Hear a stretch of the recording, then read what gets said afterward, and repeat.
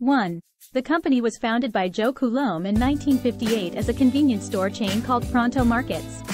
2. The name, TraderJoes, was inspired by the popular book, White Shadows in the South Seas, which featured a character named Joe who traded with the natives. 3.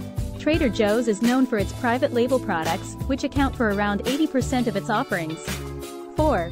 The company has a fearless flyer newsletter that showcases new and featured products, as well as providing recipes and cooking tips. 5.